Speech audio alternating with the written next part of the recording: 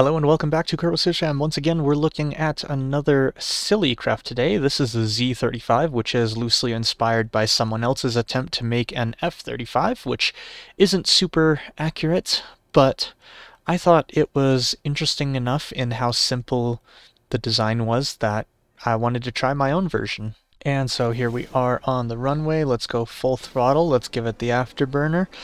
SAS, and it should be able to take off relatively quickly. I think we have about a 1.4. Oh no, we don't have a 1.4 thrust to weight ratio at this point. This has pitch and trim controls, just like everything I make does now. We have a surprisingly low thrust to weight ratio, and it is not super maneuverable, which I forgot, which is why I just immediately crashed it.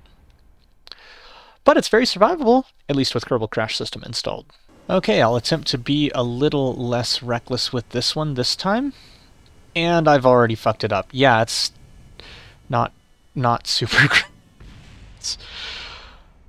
Oh my god.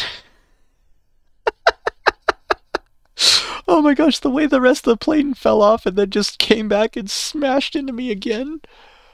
Ah, I forgot. Elevon 5s? These? They're very slow to react to changes. They're not as fast as the other control surfaces, so rolling is very slow to respond on this. I believe it also has a relatively large moment of inertia due to the size of the craft. It's very large, very fat, very heavy, which is why it's two engines clipped together, because it actually just doesn't have enough space for one, or doesn't have enough oomph with one. And even with two, you can see that it is a very sluggish, very large build here. I believe we get above, a thrust-to-weight ratio above 1 once we engage the afterburners, and it is possible to have a thrust-to-weight ratio above 1 without the afterburner, if I remember correctly, but only barely. And so this is very much not a powerful plane, and then unlike my favorite fighter designs, where they have two engines in parallel, next to each other horizontally, usually two Panthers. With two Panthers, you can have roll control with your thrust vectoring, meaning that when you start to stall out like I'm doing right now, you have roll control, whereas right now, you see I don't have roll control until I gain a little bit more speed, and so I have to stop pitching up to roll the rest of the way out of something like this.